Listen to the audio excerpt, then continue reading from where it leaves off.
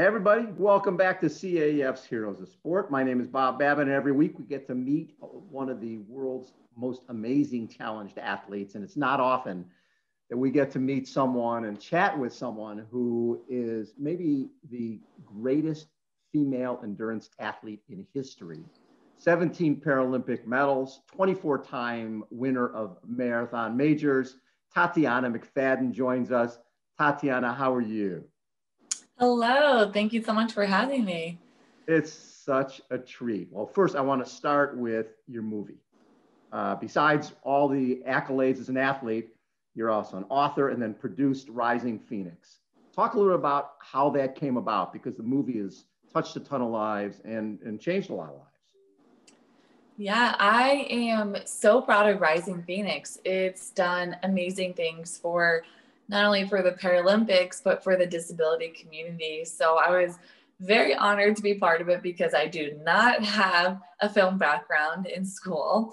I studied to become a child life specialist, so it's very out of my realm. But 4 years ago, I was at the Rio Paralympics and I met a guy named Greg, and we got talking about the history of the Paralympics and how, my journey through the games, we have a good games, we kind of have a bad games, good games, and it alternates back and forth, and just talking about equality and how to push it forward, because sports is an equalizer. So we can push equality through sports and we can broaden it outside of sports. And we got talking and we said, the history of the Paralympics should be a movie, because people have an idea of what it is, right? It's a games for athletes with physical disabilities, but they don't know how it started and how it originated by this one guy with this one dream, and he called it the Paralympics, and now it's the third largest sporting events in history. And so that's really important to capture a story that's never been told before. And so he agreed, and 2 years later he calls me and he said, how would you like to be part of this project? We really enjoy your advocacy and what you've done for high school, and we really want to push this film forward, and we want it to be done beautifully and well. So my job was, I met the producers before filming even started, and we just laid out and just talked honestly about what disability means, how US views it, how it's viewed globally, and where we want to see the change and where the misconceptions are, and how we could do it really beautifully through film, because pictures say 1,000 words. And working with Ian Peter, it was just amazing. And it was so good to have these open and honest discussions with producers who've never worked with people with disabilities before. Another part of my job was to, as we were filming nine athletes total, as everyone told their story, and one common ground is that, we talked about equality and we talked about disability. Well, why don't we hire people with disabilities to work on this film, people who are creative in their own crafts? Yep. And to me, that was super important, because we have to stay true to our word. If we're talking about it, why don't we put it into action? And so 16% of the people who worked on the film had a physical disability. And it was just amazing to see what the directors learned. And they were shocked by, a few things that they learned. One example would be Ellie, a researcher from London, and they didn't realize how hard it was for her to find an accessible building to do her job, right? So they did that, and she also had to find transportation too. So they kind of got an eye-opening of what it's like today, even living life with a disability. So it was just amazing to have these open and honest discussions. And the reactions of this film has been so amazing. I mean, people have said, wow, I didn't really know that the Paralympics was parallel to the Olympics. And sometimes I forget that, because I train for it every day and I compete every 4 years. So Right. I forget that other people don't know. But this film, told it all. And it was a perfect time to have a film like this come out where people, when the pandemic hit, they actually, watched it on Netflix, and really took the time to educate themselves. And I think they were in such awe as well. And they captured imagery so elegantly and so beautiful, of all the athletes. What's fascinating to me is I was able to go to the Paralympics in London and then go to Rio. And to see the dichotomy of, I went to London, I was like, oh my God, look where the Paralympics have come. This is spectacular. The venues, Channel 4 in London was doing more coverage than they were the Olympics. And you had Oscar Pistorius and Blake Leeper. And it was like everything, it was a perfect storm. And the Paralympics, I think, was above the Olympics when it came to 2012. Then we went to Rio. And they almost didn't, your film show almost didn't happen, right? They were like, oh, we're out of money. We just won't do it. And stadiums were half full, and then things turned around. But for yourself, seeing where you're at after London, you must have been thinking, okay, look where we're going. Was it hard when you saw what was happening in Rio? Because talk about an inaccessible city. I was with a wheelchair athlete there, and just getting through streets, curbs with the curb cutouts all being different. It was really a hard experience for people in chairs in Rio. I think what really,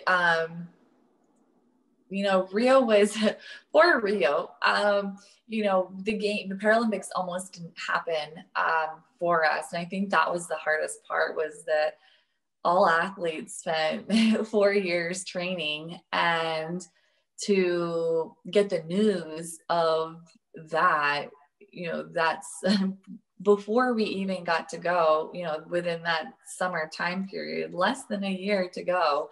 It was tough, but you kind of have to lay that aside and just completely focus on training, because once you arrived, everything fell into place. And once the public got to see the Paralympics, I think people were amazed, and I think people wanted more and more. Stadiums started to fill up. People were really genuinely interested in going to the Paralympics. So that was the amazing part, was that everything was turned around, and it became a very successful games from a little bit of a rough start. Yeah, I mean, in London, we had 85,000 people in the stands. Everything was sold out. Early in the Paralympics in Rio, I just think over the time of the Paralympics, there became a bond between the people of Rio, who are struggling financially, and I think they connected to the athletes who have their own struggles. There just seemed to be a coming together of the people of Rio, the people of Brazil, with the athletes. Don't you feel that there was a pretty incredible bond with the athletes and with the fans?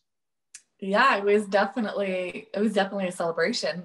After I won one of my gold medals, I was surrounded by a group of Brazilians, and they did, a dance, and they were cheering, and they were so excited. And, I think, they were just genuinely eager to see the sports and being educated on disability, and being amazed by what Paralympians can do, and the records being broken, and how fast people are running.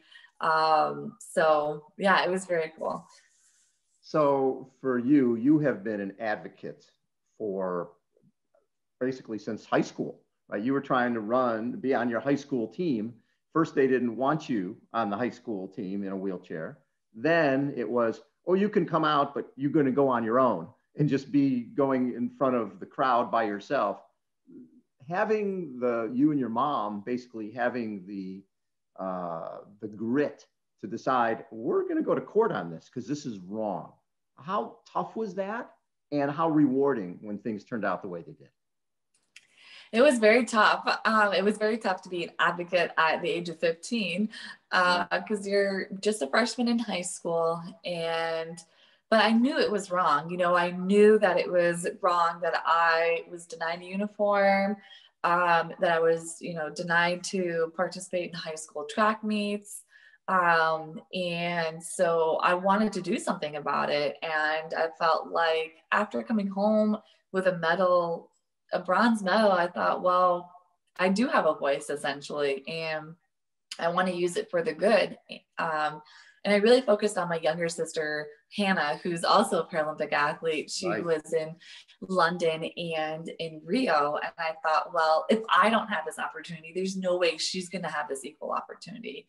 So yeah, we decided to sue, and we prevailed. And it took all 4 years to fight, but it became federal law, the Sports and Fitness Equity Act. And it forever changed high school athletics for people with disabilities. So that was pretty amazing that people can no longer be denied to participate in high school sports because of their disability. So it was a very tough thing to go through for 4 years. People didn't really understand why.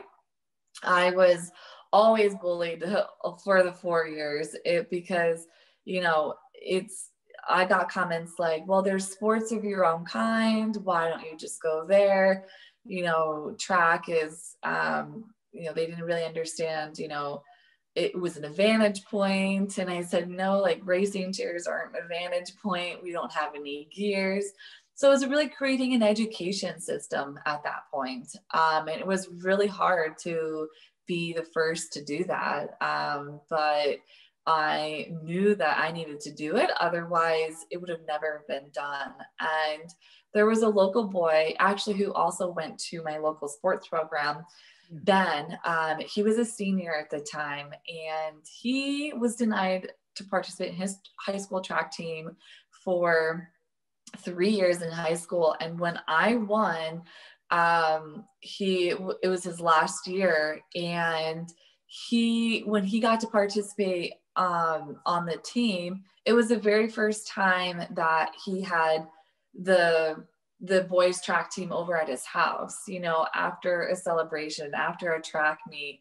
And, you know, for me, that's what it was all about. I mean, I felt sad that it was his last year, but I'm glad that he got to experiment, that he got that experience. And I'm glad that his track team got to experience Ben to be on his team. So it was a very tough 4 years, but I'm just very happy that it happened. So when I look at, you know, the 17 Paralympic medals and all the marathon wins, and you'd won Boston 5 times, what impresses me is sometimes those races where you don't win, but you still have an amazing day. 2019 Boston Marathon, freezing, cold, rainy, all that stuff going on, and you flip, right? I bet the crowd loved that. You hit the railroad tracks, you flip over. And oh yeah, they certainly did. They were like in shock. So when you get up and get back in, you're back in 6th place. And when you're racing, you're in a racing chair, the key is to be with the group. Now you're not with the group. You're by yourself. You got to basically work your way back up, and you end up getting silver anyways. You'd won the thing 5 times, so obviously you want to win. But getting second, was that a great memory just because of what you went through? It was definitely a memory. It was so wet and so slippery, and those railroad tracks are really tricky to go over. And before I knew it, I saw the sky. So I was like, oh, okay.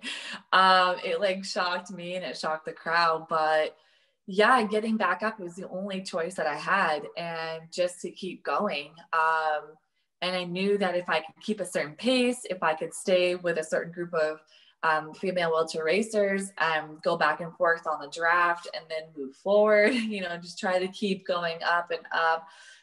It was a really hard thing to do because, you know, I was so close. Like I saw the police cars, right? So like I could see Manuela in my vision, and I knew that I just needed to get to Heartbreak Hill.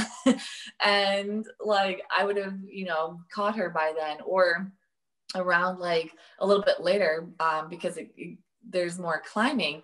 So that part was kind of hard, knowing that, you know, I automatically knew that I wasn't going to win, because I knew moments in the race where I needed to catch her in order to succeed. Right. So it was really tough, but I thought, well, getting top 3 isn't bad. So I have to work my way up to that, and just really dig deep. It was really hard. My wrists were actually hurting, because I fell right on them. So it was tough. It was cold and wet and raining. Your wrists were hurting, but the fans in Boston are amazing. And so they just you just listen out, and they can get the energy from them. Love it. So you have been a Nike athlete for a while, and Nike was, when they started the Just Do It program, I think Craig Blanchett, one of the top wheelchair racers, was one of their first Just Do It athletes. They've believed in athletes dealing with overcoming for a long time. How important has that partnership been for you? It's been really important. It's been amazing to see the transformation as well. I mean, just from, you know, their first, you know, athlete, Paralympic athlete, and, you know, to see the Paralympic athletes that they have now, and the commercials that they're doing. I mean, it's awesome. And I'm proud to be part of the team. You know, I had my own commercial at the Chicago Marathon with the other Chicago Marathon runners. That was amazing. That was the first for them. I was part of the Serena Williams commercial. So it's just been amazing to see the transformation and the growth, and to see the adaptability that they're providing in their shoes. From, you know, one, I think his name is, I'm trying to think of what his name is, but he wrote a letter to Nike. Yes, design a shoe for somebody who has a hard time tying their shoes.